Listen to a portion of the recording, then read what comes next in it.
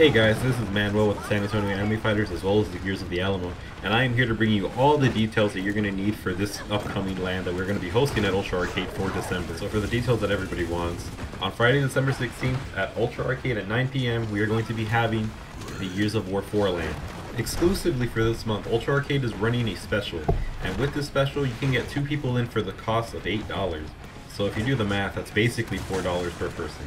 However, there is a way to actually get in for free, but I will explain that later. This LAN is going to be ran on a splitter and several Ethernet cables that we are going to be supplying ourselves. The TVs and extension cables and a power strip will be supplied by Ultra Arcade so graciously.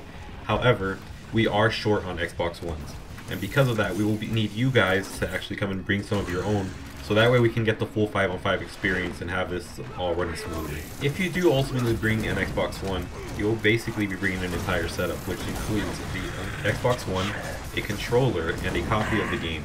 The reason you want to do this is because if you bring in the entire setup, one per person, you will get into Ultra Arcade for this LAN event for free, as long as you bring in the setup at least 45 minutes before the event starts.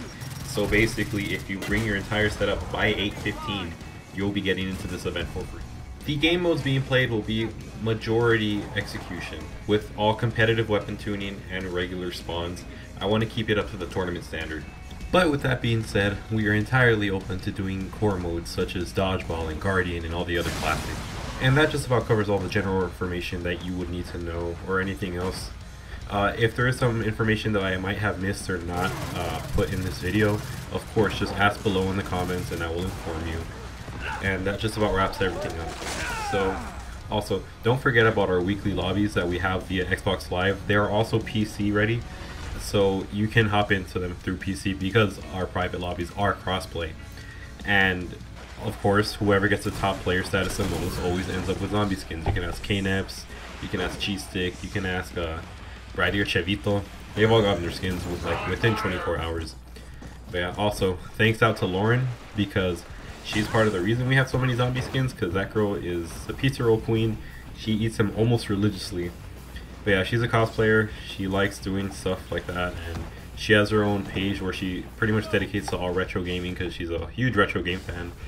And yeah, also, if you can, check out the San Antonio Anime Fighters, which is another group that we run that is all meant for playing competitive fighting games, all from